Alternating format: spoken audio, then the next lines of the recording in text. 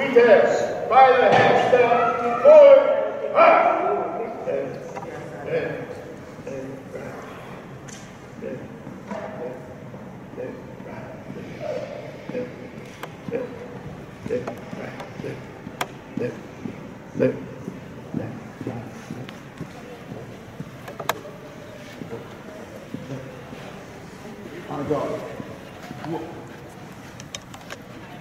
Ready?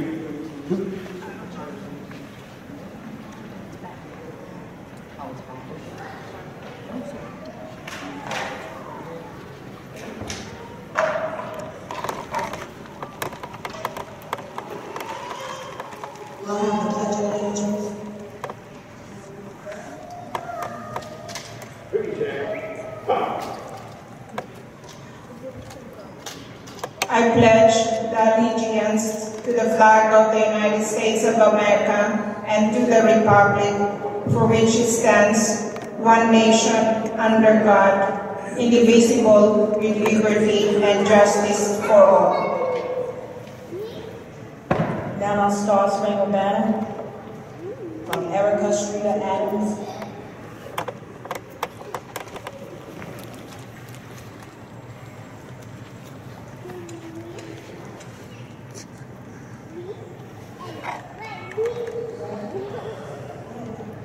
Oh, say, can you see by the dawn's early light what so proudly we hailed at the twilight's last gleaming, whose broad stripes and bright stars through the perilous fight o'er the ramparts we watched were so gallantly streaming, and the rocket's red glare, the bombs bursting in air, gave proof through the night that our flag was still there.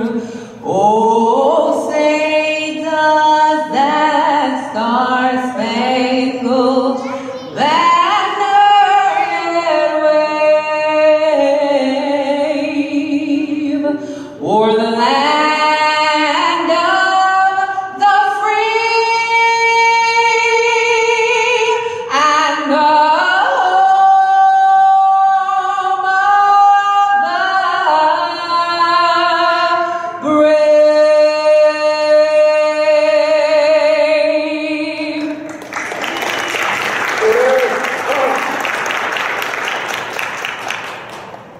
We'll have our opening prayer from Reverend Tiba.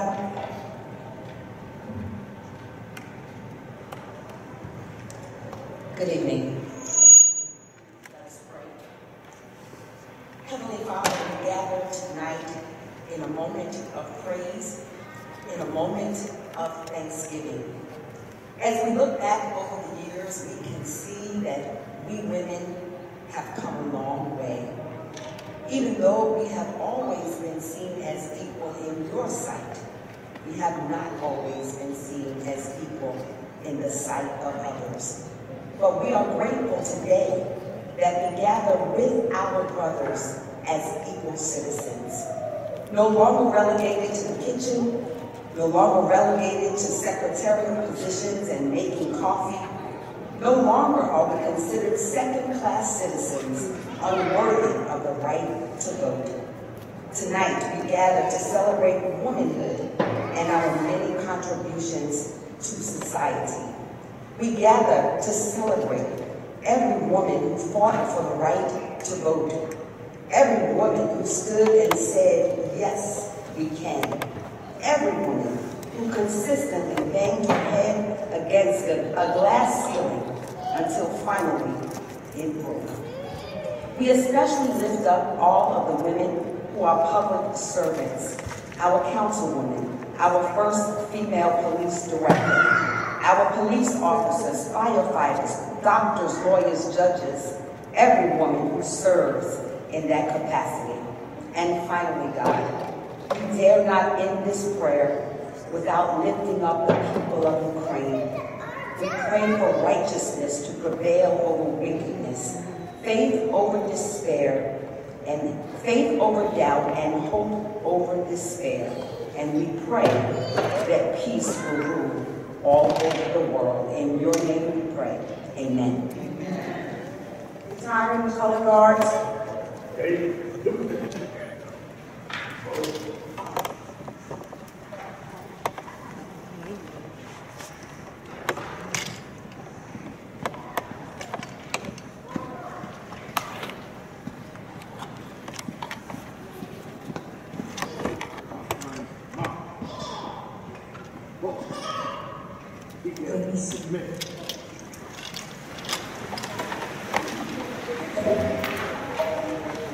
Good evening. Good evening. Good evening. That's better. Happy International Women's Day.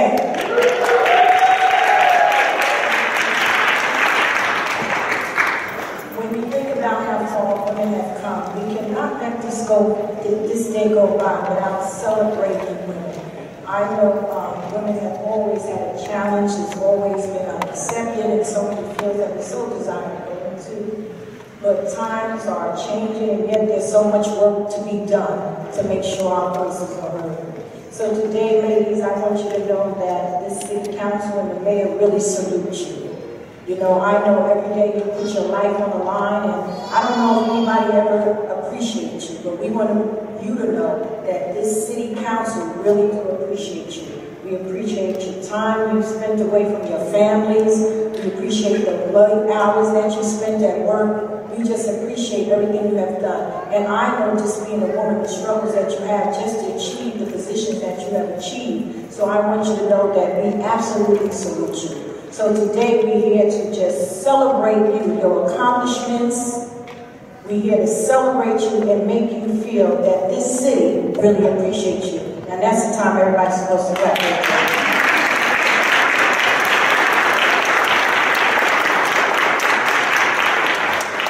So, you know, for you that don't know me, I really like starting on time because you work for the city, your time is always being used. So if you start on time, you can end on time, and you can get home to your families, all right? But we have a special guest with us today, and I would like her to say a few words because I know she doesn't have much time. But, you know, when you look at it, the things that women achieved, and when I heard about in New York City that she is the first female police commissioner, yes.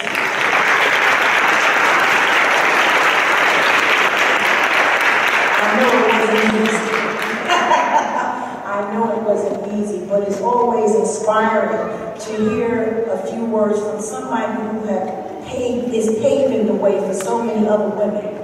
You know, and so at this time, I would like Commissioner Sewell to come and just say a few words to greet the women here, because I know you don't have much time here, but I appreciate you stopping by. She came all the way from New York, though, all the way from New York.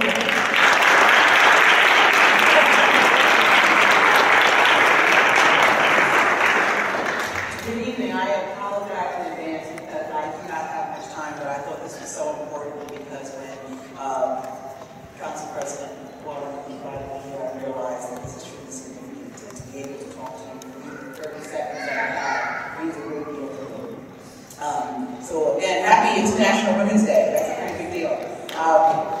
When I was selected for this position, I was told that my life would never be the same, and it's true. Because I was told that never in a million years that I think I would be standing here addressing this group of accomplishments and achievements.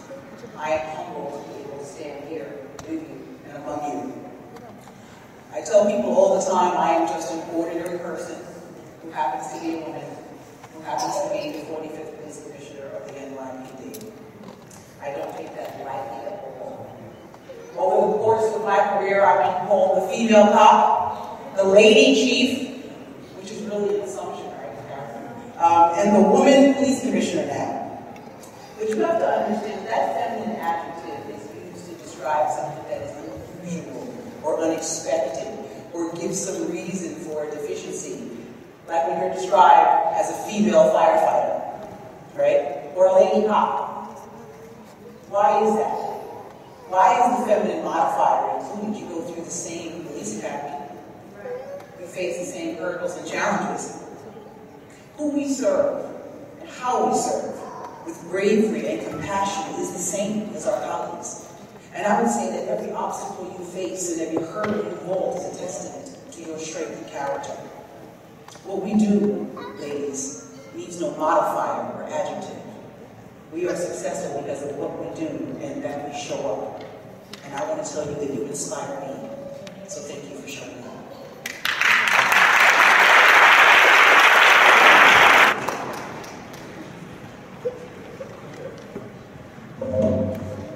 I tell you, it's nothing like women inspiring one another.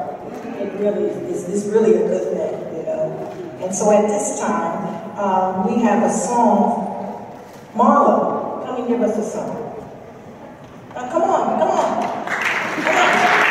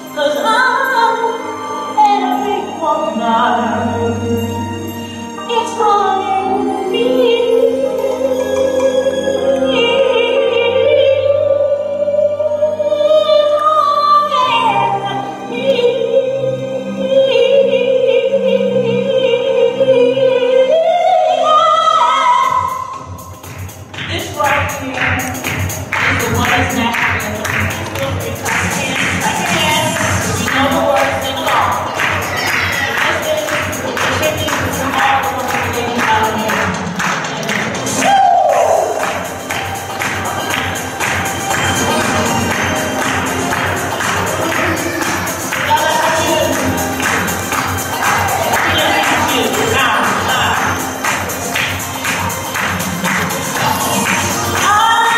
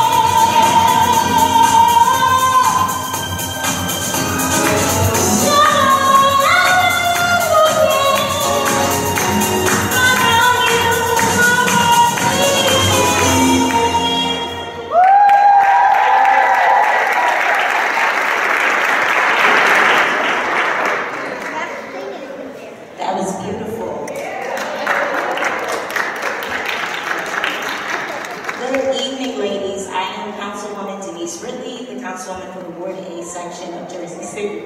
And I have the pleasure this evening of first being among all you wonderful women, but second, I will be introducing our keynote speaker for this evening.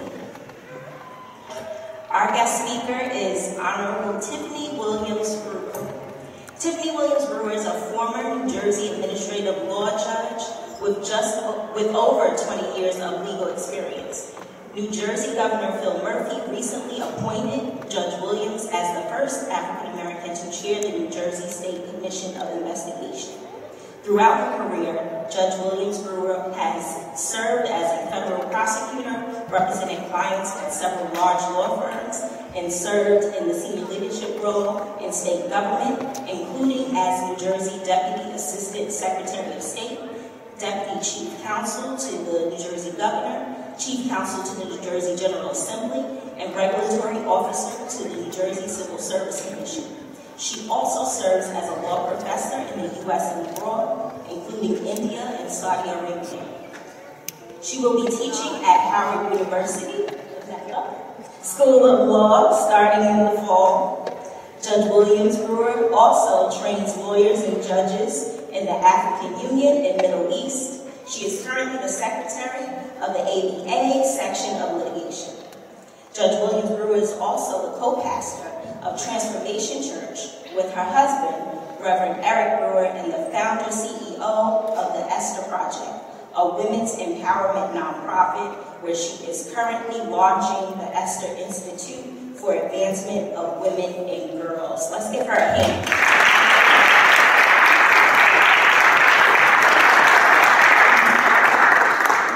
So before she comes and gives us words, we will have a poem by Susan.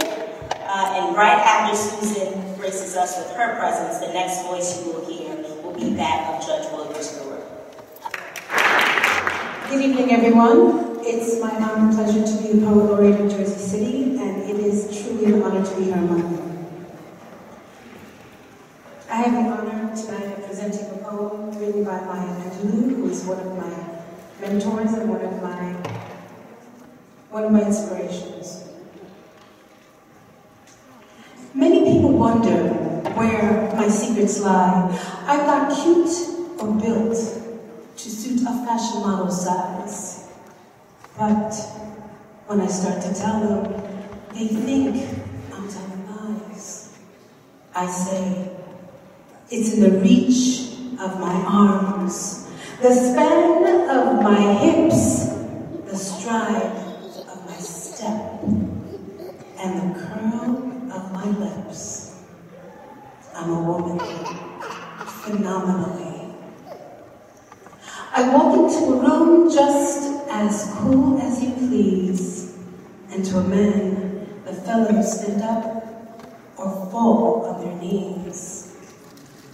Then they swarm around me, a hive of honeybees. I say, it's the fire in my eyes, the flash of my teeth, the swing of my waist, and the joy in my feet. I'm a woman, phenomenally. Men themselves wonder what they see in me. They try so much, but they can't touch my inner mystery. When I try to show them, they say they still can't see. I say, it's in the arch of my back, the sun of my smile, the ride of my breasts, and the grace of my style. I'm a woman, phenomenally. Now you understand just why my head's never bowed. I don't shout or jump about or have to talk real loud. When you see me passing, it ought to make you proud. I say it's in the click of my heels, the bend of my hair, the palms of my hands, the need for my care. Because I'm a woman, phenomenally. Phenomenal woman, you all are, and me. Thank you.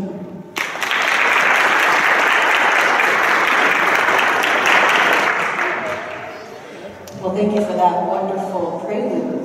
And I also want to thank our psalmist today for that wonderful, amazing rendition of I'm Every Woman. Y'all are being a little conservative in here. You know, inside you're thinking about, the times when as a woman you have to take on more than other people, right? I'm every woman, yes.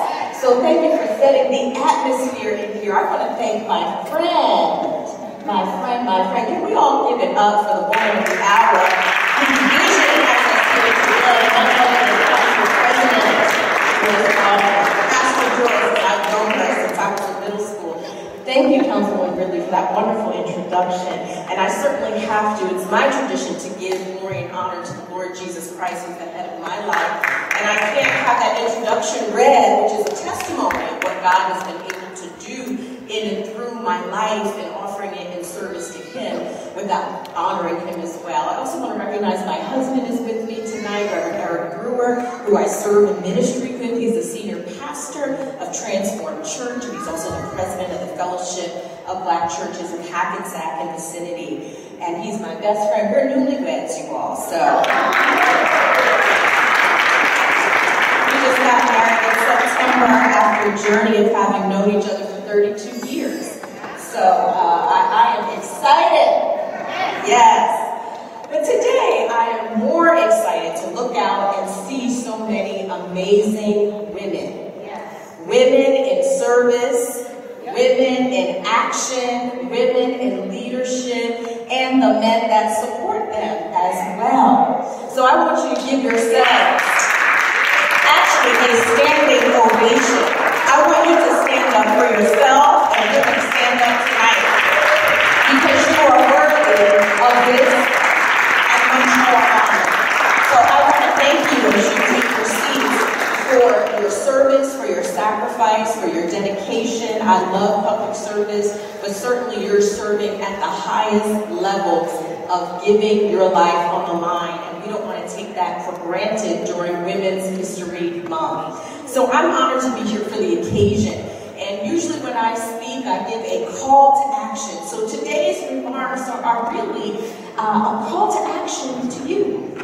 I'm going to call those who are in leadership to action first, because when we look statistically, since it's Women's History Month, right, let's look at the numbers. Only about 13% of full-time law enforcement in our country are women.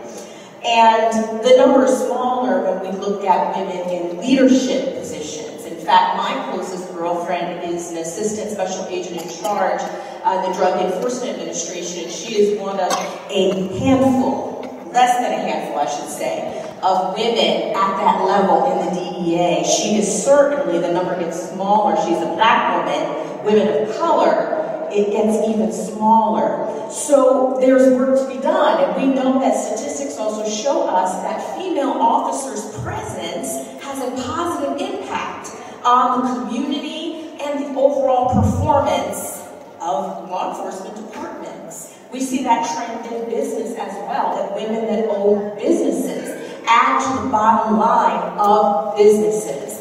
We know that female officers are statistically less likely to face allegations of excessive force and can reduce the use of force among officers in an entire department.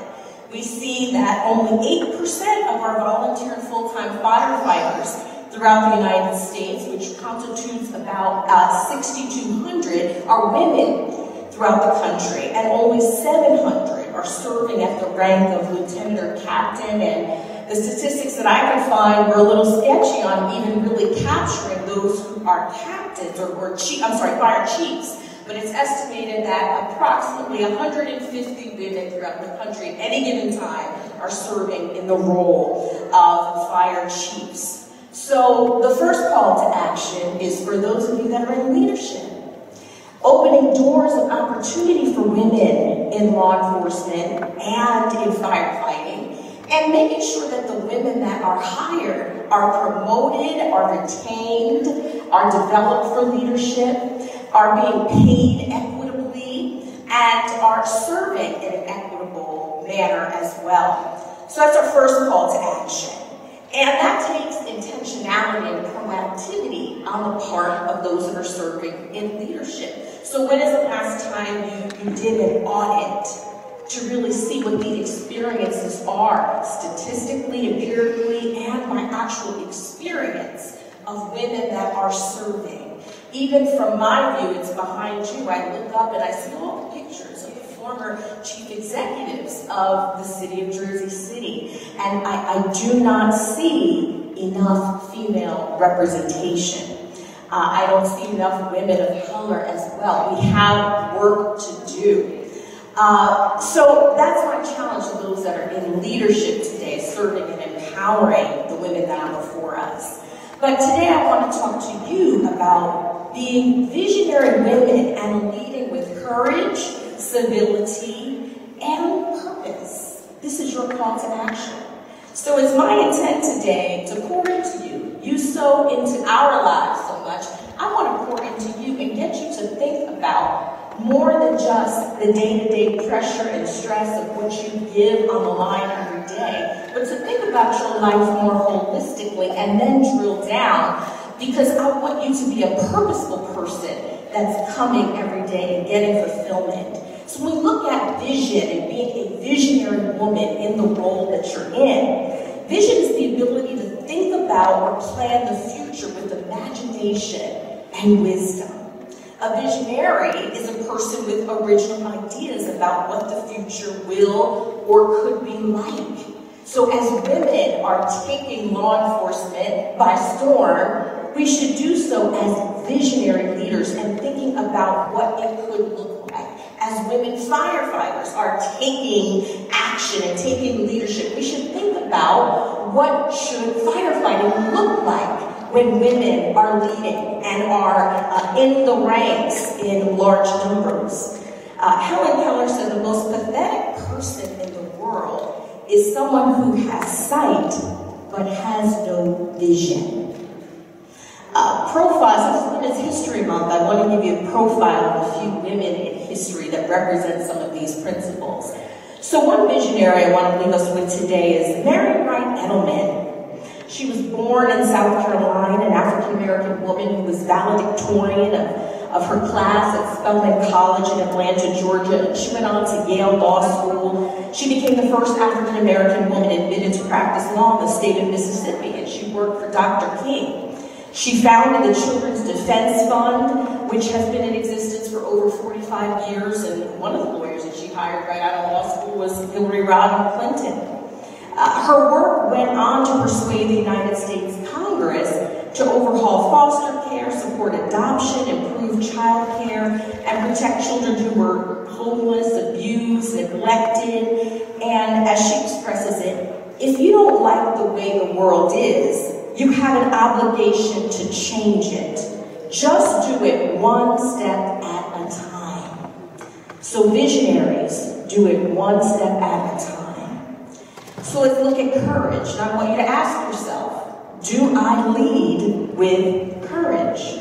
You may have the uniform, you may have the badge. I might ask, let me add, I know that I'm at the pinnacle of my career now because I finally have a job as the chair of the State Commission of Investigation where I have a badge. So I am so excited. I don't know if my husband's more excited.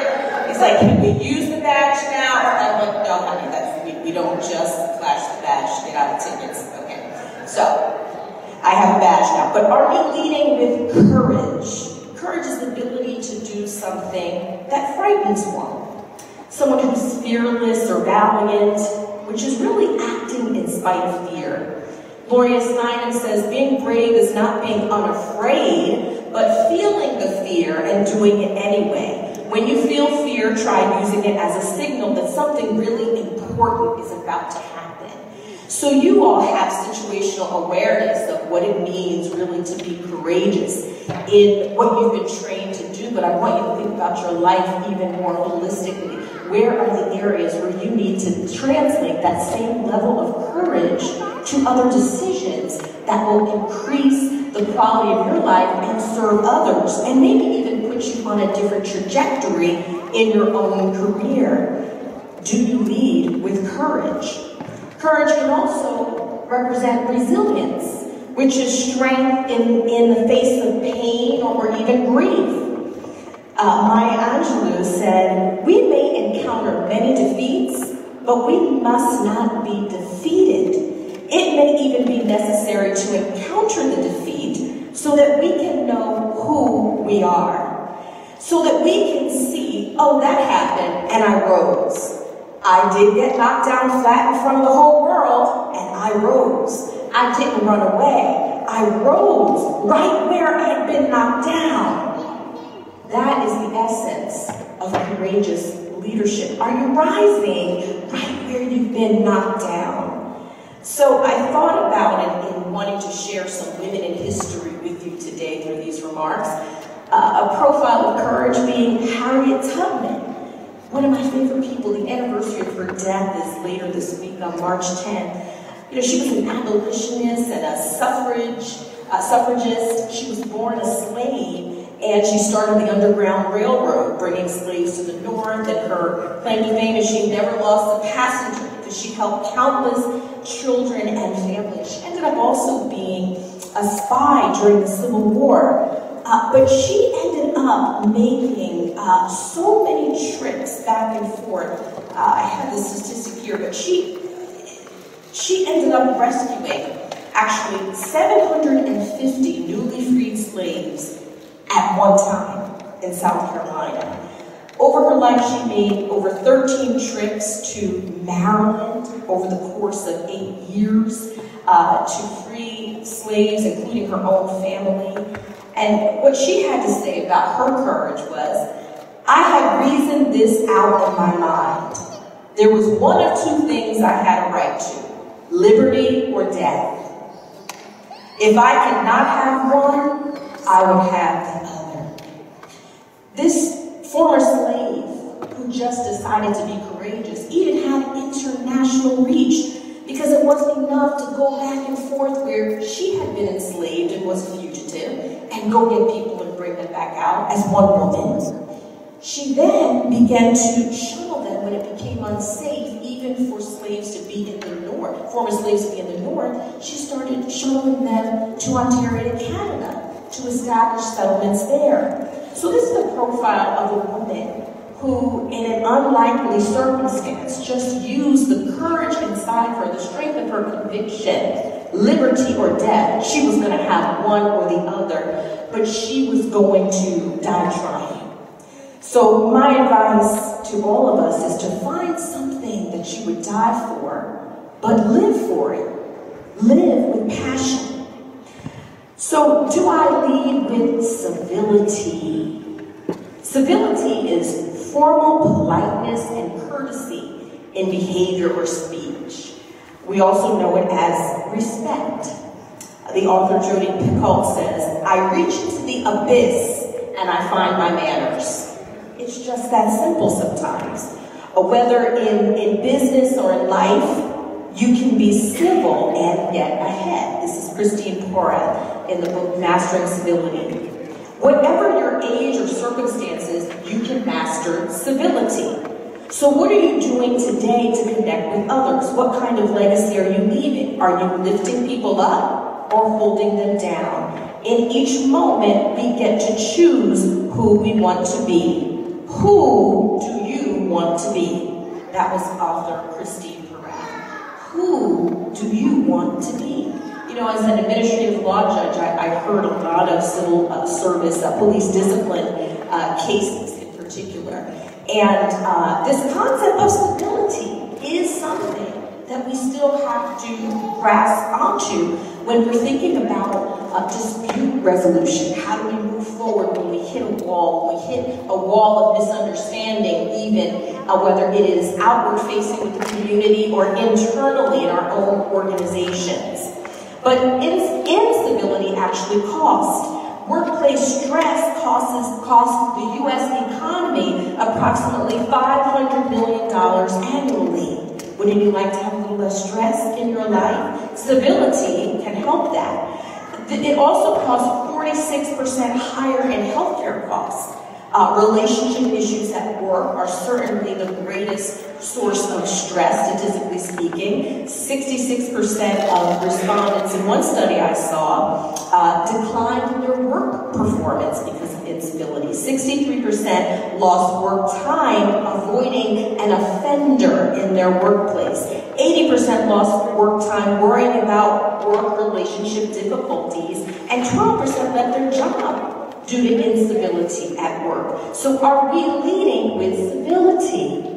The late Supreme Court Justice Ruth Bader Ginsburg and Sandra Day O'Connor actually wrote a book together called Sisters in Law, and they shared their narratives of the struggles of really coming up as one of the only women graduates of their institutions and trying to get law jobs, and being told things like they couldn't get a certain job because the men's wives would be upset that they were working with a woman.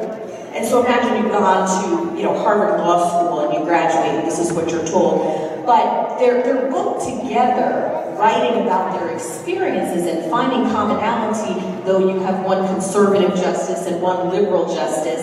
They found a commonality as women to try to create a culture of civility, even in teaching and training other women leaders.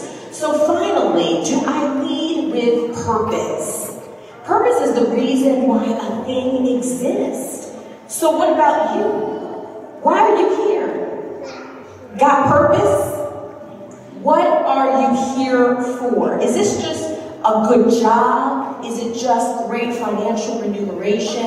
Is it great, pension on the other side? Is it an opportunity to retire early and start a second career? What is your purpose upon which you go to work and serve every day? Tapping into your purpose helps you in every aspect of your life fulfillment.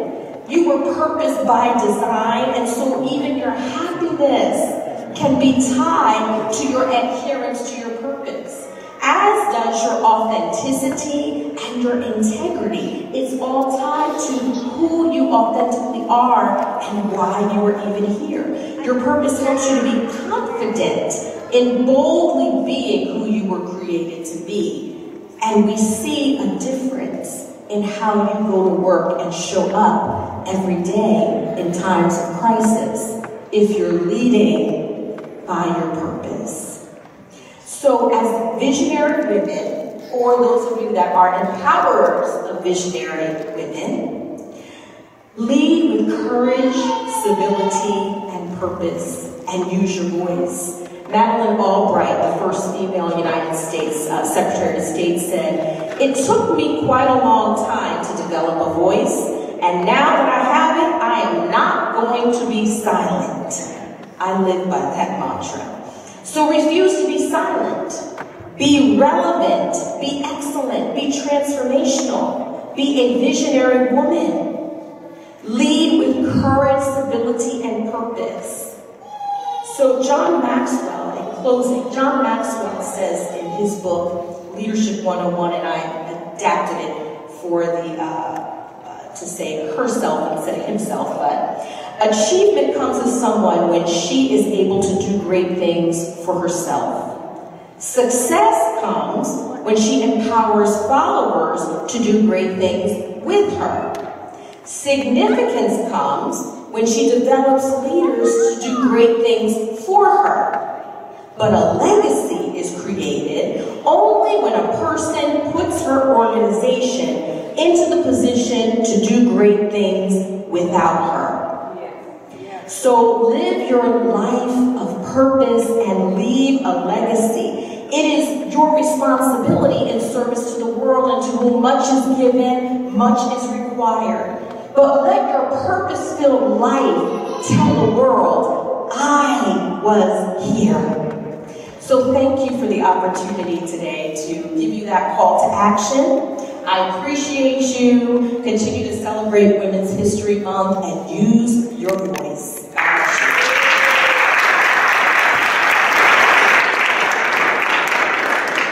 Thank you, Your Honor. One thing in life I've learned, you don't have a choice on what color you're born into, and you really don't have a choice of what sex you are. You don't have that choice. But when you get to earth, you can make a choice that you'll make something out of your life. When you look at your life, I'm quite sure everybody has a story. You know, I was not born into wealth, and I'm quite sure some of you can identify you wasn't born into wealth. But you made a decision that you want more out of life. And in making that decision, one of the decisions you made, that's why I want to make sure I honor women who are police and fire. You made a choice that every day that you're going to put your life on the line for someone else. To me, that is an awesome task. I feel like it's an awesome task. Everybody is not equipped to do that. So often, we take so much for granted, but someone is equipped to make a decision that I'm willing to die to save someone else's life. And so for that, ladies, I really salute you. I don't just say it. I really salute you. Because you made that decision that you will put your life on the line for someone who you really don't know. You really don't know, but you made that decision. So on this Women's Day, International Women's Day, and this is one day, but it's really the whole month. We celebrate women the whole month, you know.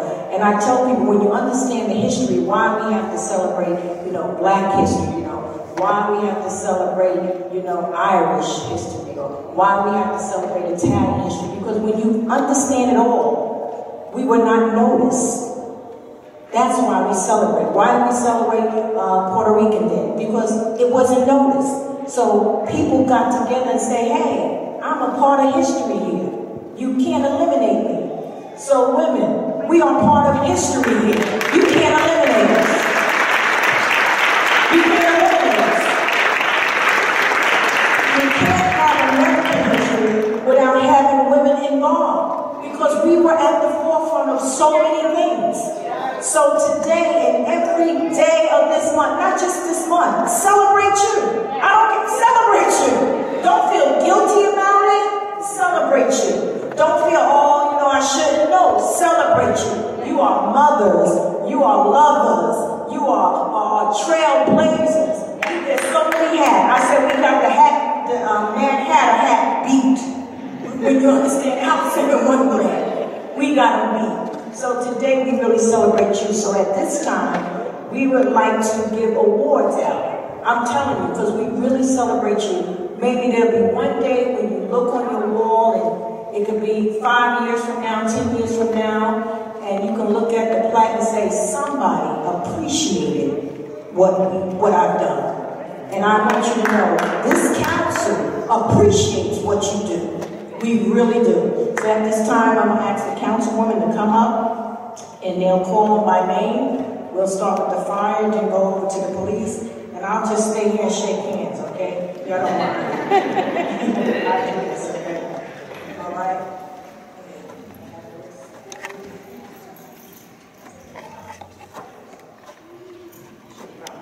I apologize.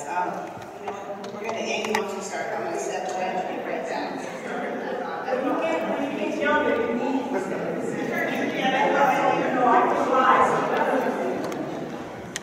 Battalion Chief Constance Zampella.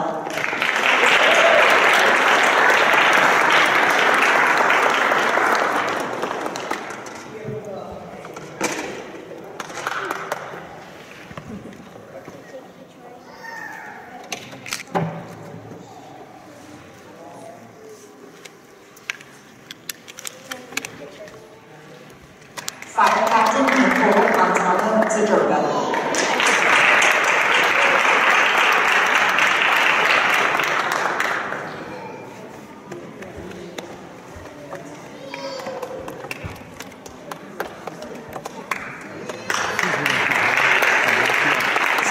Firefighter Maureen Nally.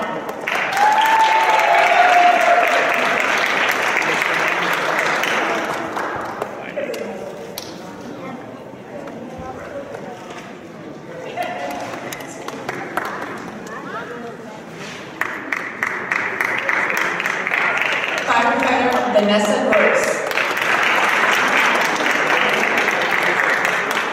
Firefighter Yaza Gomez.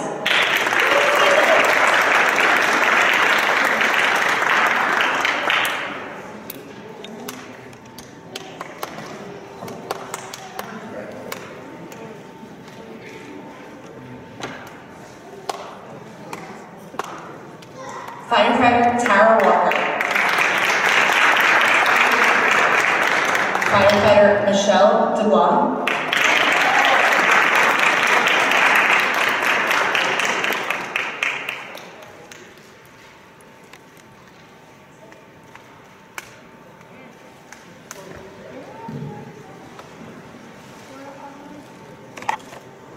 Firefighter Colette Caputo.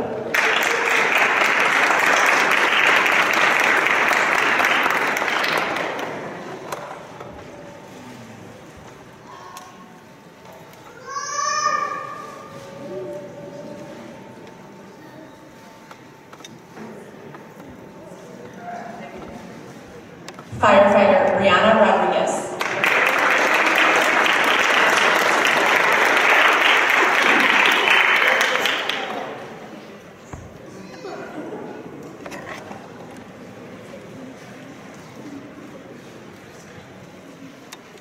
Firefighter Francesca Zampel.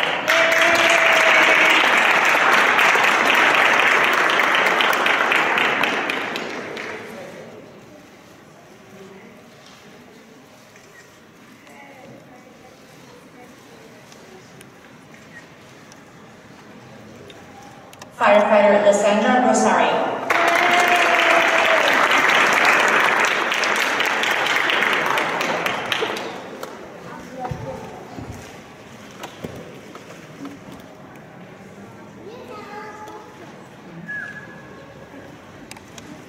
Firefighter Angelica Athen.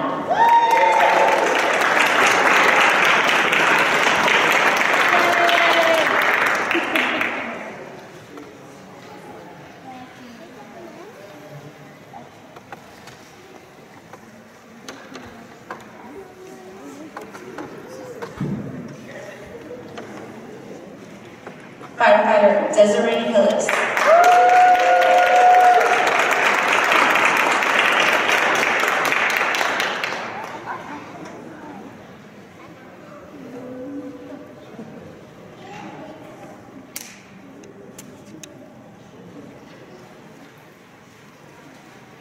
Firefighter Jessica Suarez.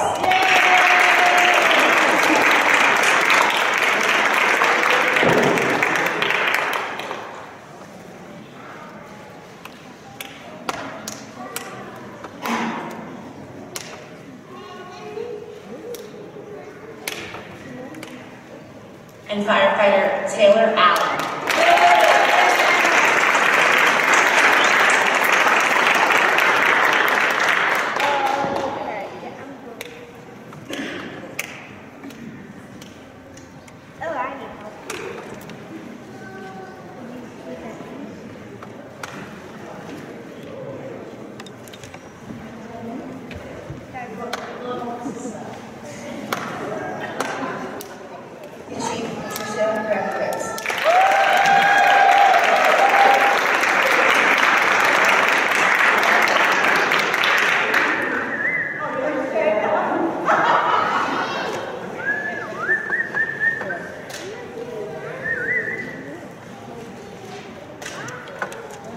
Captain Kelly Chesler.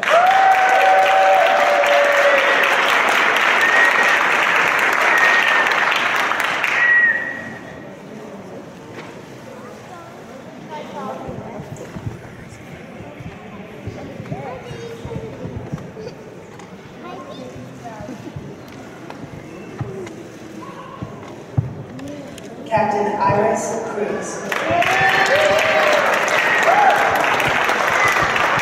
Lieutenant Brenda Althea Burrows. Lieutenant Marjorie E. Jordan.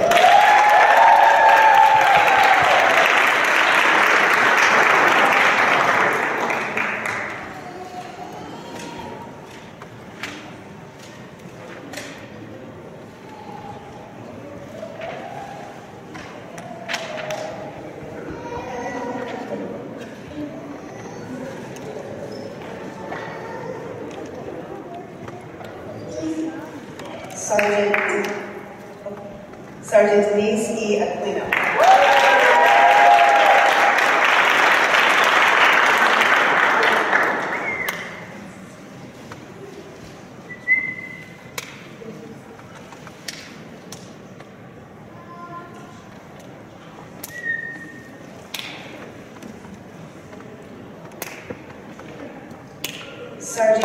Yamalith Arroyo.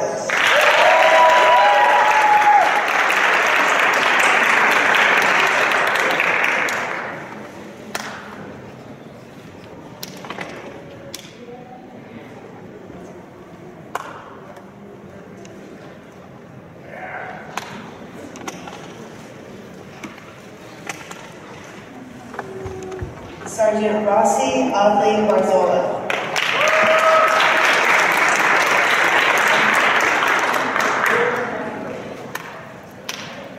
Sergeant Janisa Dominish. Sergeant Jill Margaret Yeager.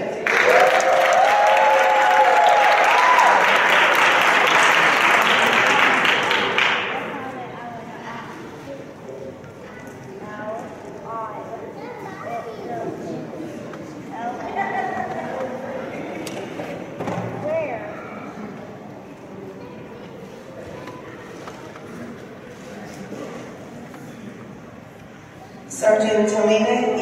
LeBron. Sergeant Samantha Maxine.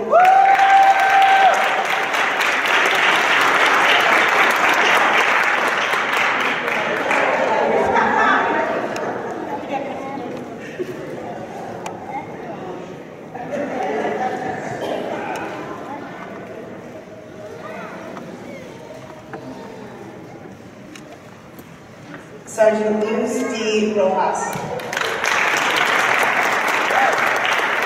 Sergeant Justin Wolfe. Sergeant Cynthia L. Schultz.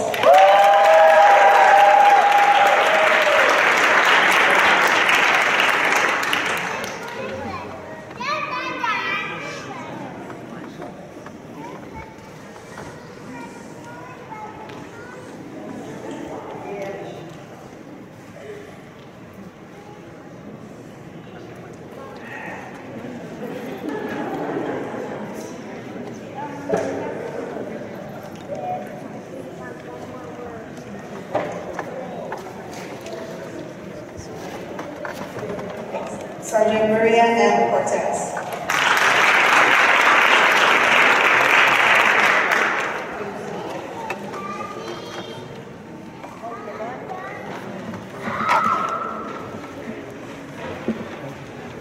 Okay, we have one more special presentation.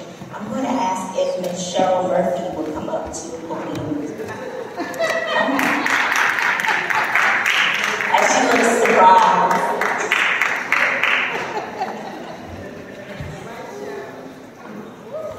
Councilwoman Panseri is going to read a resolution.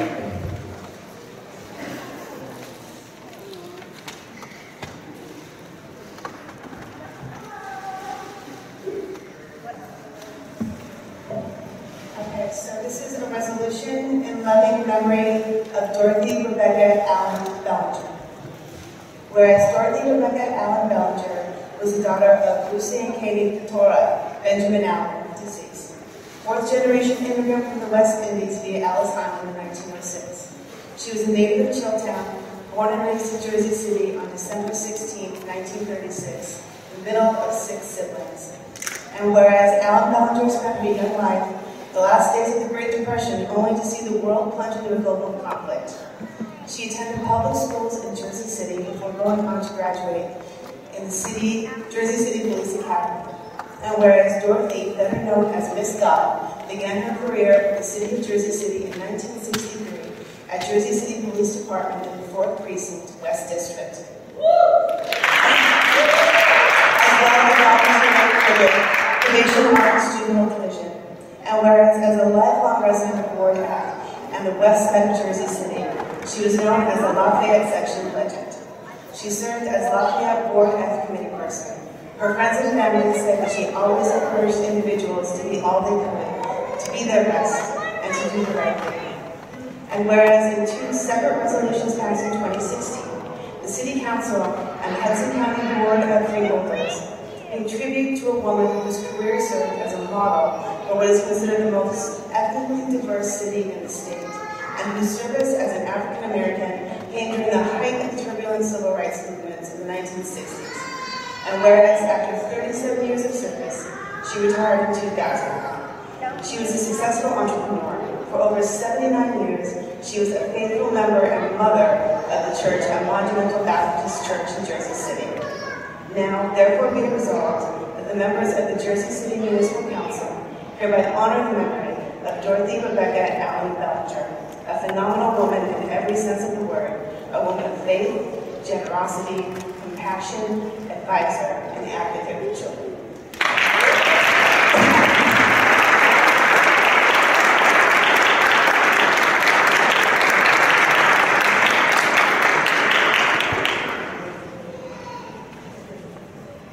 All right, Susan, come on in and give us a good one.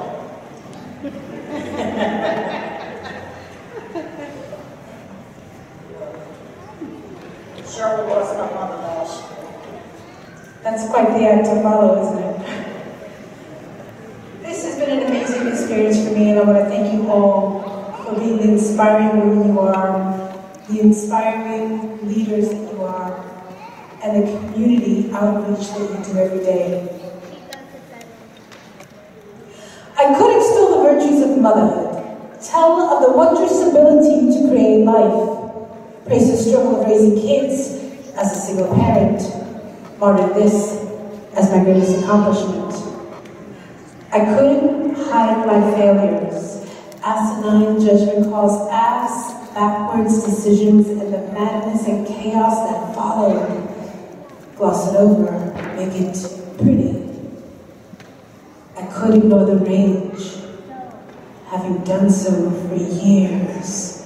Runs in fishing stockings, worn over varicose veins, that skin, parchment paper edges singed, it's time to cut away, peel it back, and grow a new one. Over scars my last relationship pried open, just to watch the blood flow. The hardest thing isn't to let go.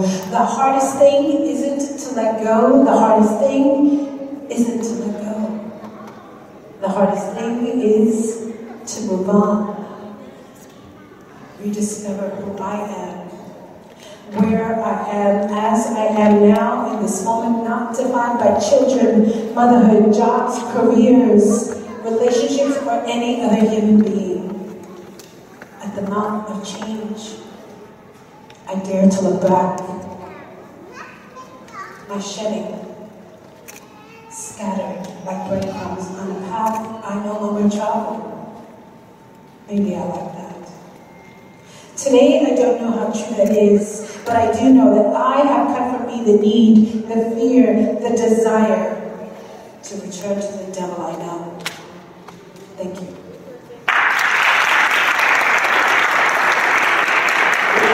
Come on, Pastor Jerry. After this, y'all, we can go. Thank you. Let me just congratulate all of the honorees today. We celebrate all the women in the room this evening. I'd like to say this as we pray, and we're going to pray that my former pastor said that men are the head, but women are the necks. And without the neck, you can't turn the head. So remember that. Let us pray. Our God and our Father, we say thank you. We say thank you for this day, this opportunity. Father, I pray for every woman that serves in their community. I pray, Father, in the name of Jesus, for every woman in this room. God, we walked in this room broken, some of us. We walked in this room with pain in our hearts. But Father, I ask you as we leave today, that we leave whole. I ask you, oh God, that you see us all the way, hallelujah, deep inside. God, I ask you in the name of Jesus to continue to cover us, continue to watch over each and every one of us. As we celebrate one another, Father, I pray that we remember that we are better together. I pray in the name of Jesus that you are a God that sit high and you look low. And today, Father, as we ask you to keep us in the hollow of your hands, God, I'm asking you the brokenness that is in this room. I pray that you mend us right now in the name of Jesus. We ask you, oh God, to open up the windows of heaven, pour us out a blessing as we leave this place today. We say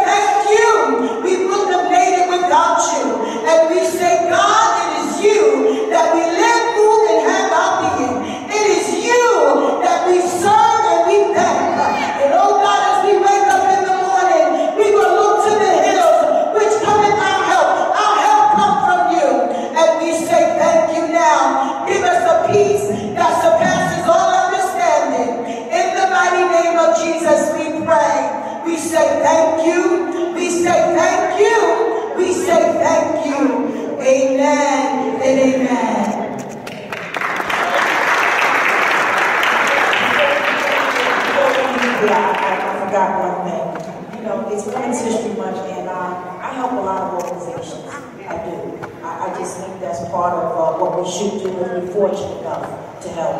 And I'm partnered with the Community Food Bank. Some of you may know it, you know. And so they're getting ready to do a drive, and they call it their period product drive, okay? I'm asking all women to just send some type of hygiene, some type of sanitary